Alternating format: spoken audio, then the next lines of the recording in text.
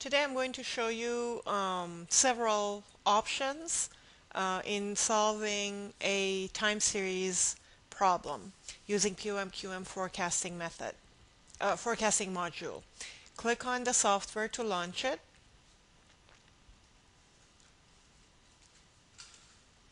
Go to Forecasting, click New, Time Series.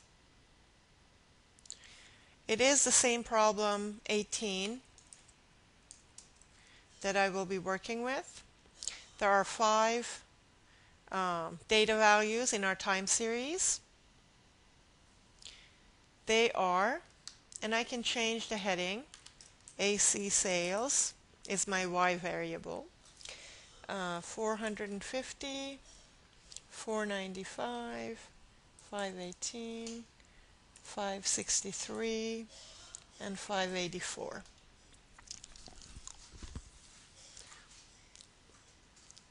I can choose weighted moving average.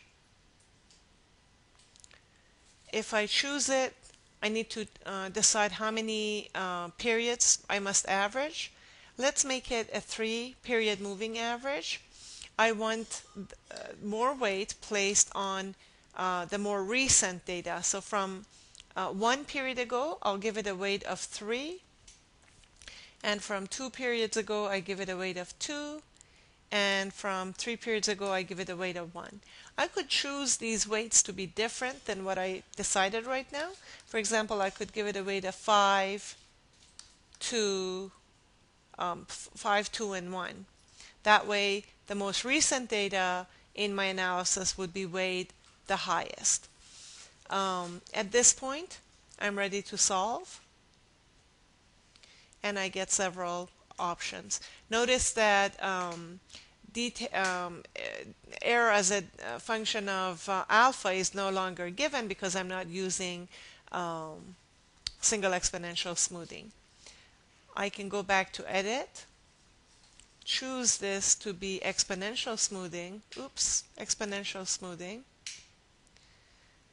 Change my alpha to 0.7, give an initial forecast, and then solve to see, and you can see this time now that error as a function of alpha is given as an option. That's because we're now using exponential smoothing. I can also go back here. Well, actually, let's solve it again. You can see that the tracking signal and how it's computed is given to you in terms of the actuals. Here's the forecast, here's the error, running sum of forecast error, absolute running sum of forecast error, cumulative absolute values, cumulative MAD values, and then the tracking signal. All of these computations can be done by hand, of course.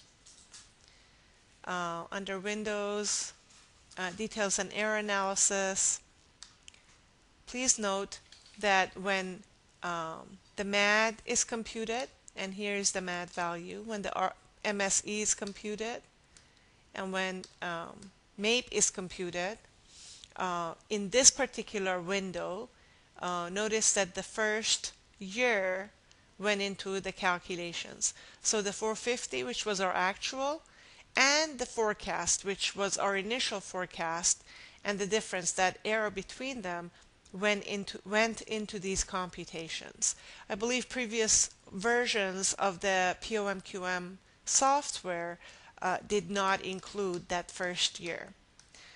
So depending on when you're doing hand calculations, whether you include that first year or not is going to make a difference in your final answer about MAD or MSE. We could go back, edit the data, and instead of 0.7, now use 0.3 to see how our MAD changes. And now our MAD is 74.56 versus with 0.7 our MAD is 46. So apparently higher values of alpha do a better job for us. In fact, if you leave this field blank and solve, you will see that the best alpha will be reported based on either MAD or MSE. The best alpha for this particular time series happens to be an alpha of exactly 1.0.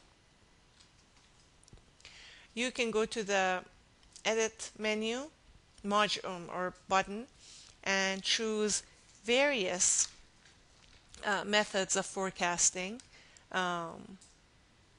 Multiplicative decomposition, additive decomposition, all of those are included. Trend analysis will fit a trend line through the data. Notice that the forecast column already disappeared because now we're using regression over time. Remember that with time series analysis, your dependent variable is always the variable to be predicted, forecasted, and the independent variable in time series analysis is always, always, always time. Now that we're doing trend analysis, click Solve. You will get, for the next, I believe, 13, 14 periods, you get the future period forecasts. It calls it the regression line, but it's using time as the independent variable. So trend analysis is truly regressing over time. It is a form of regression analysis, and it uses least squares method in generating the trend line. The trend line here is air conditioning sales, or Y, equals 421.2 plus 33.6 times time. So the passage of time will be represented here. Correlation coefficient is 1. Coefficient of determination is 0.99. Highly correlated model. MAD, MSE, everything is here. Very, very good model. Much better than a smoothing model that we use. Much better than the weighted moving average or single exponential smoothing or any of those models that we tried before. Looking at the graph, you can see the trend line. That's the blue line. That's our trend line. And then it's a highly good fit model. Thank you for your attention.